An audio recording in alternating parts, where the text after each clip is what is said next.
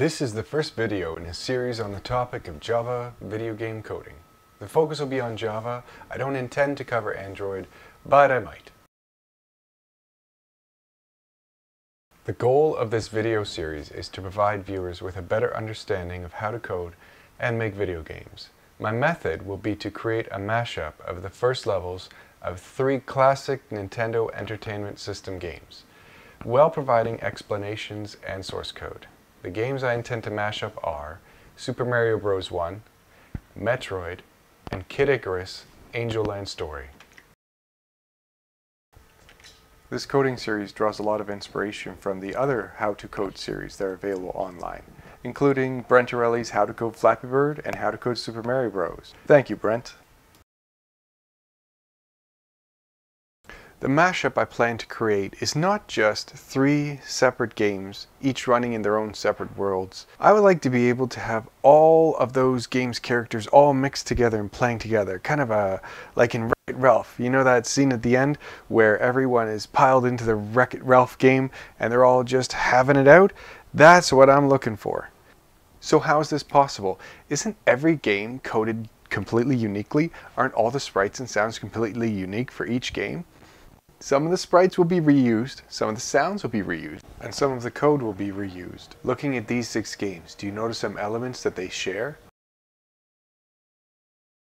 One similarity that I noticed is the way that the games handle their collision detection generally.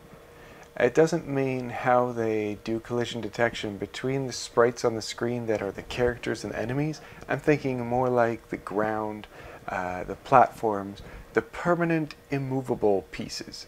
It seems to follow a 16 pixel by 16 pixel size collision tile format. Now some things do not fit into this category, such as that door on the left in the picture of Metroid. It's an 8 pixel wide thing, but in general the games use 16 pixel by 16 pixel collision tiles. There are many games that don't follow this simple 16 pixel by 16 collision tile format. For example, Double Dragon. I mean, that's a completely different animal. And when you look at Super Mario Bros. 3, there are some, say, diagonal floors. And that's okay, those are special cases, but we won't really get into that for now. This may seem like a daunting task. Making 1 game is hard enough, let alone making 3 games. But I have an idea.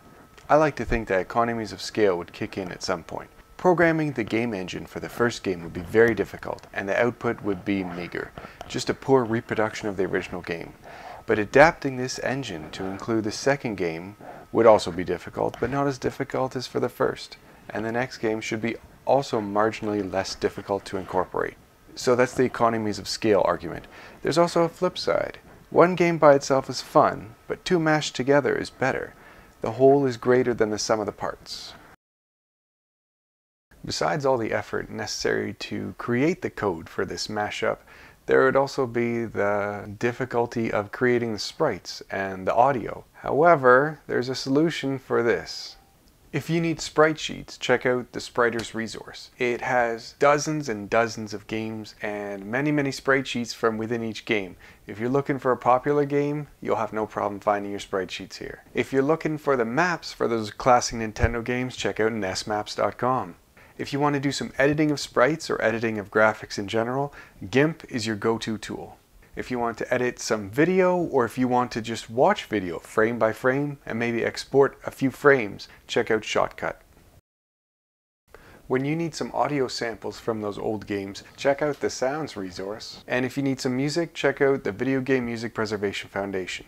Once you have your resources downloaded from there, you might need to do some editing. Audacity is great for that. Another free open source solution. As I mentioned earlier, I will be using Java in this series. It's a necessary download. I prefer to use the Eclipse IDE to do my coding. You can do it in any IDE you want. I've heard that NetBeans is okay, also IntelliJ IDEA. I don't really dabble with anything except Eclipse, so that's all I'm going to be talking about. And there's a Java library called LibGDX that I will be making extensive use of. It can help speed up the game development process. Finally, I'd like to mention two tools that I've used extensively. FCEUX, which is great for emulating NES ROMs. You can save the output of your gameplay to an AVI and then watch it later frame by frame to see how things are working out. Also TileEd, which is great for creating the maps for the games, for creating the scenery, using different tile sets. It's just great. To demonstrate that this goal of mashing up games is actually possible, I'll finish this video with a clip of the work that I've put in so far to make Mario and Metroid good friends.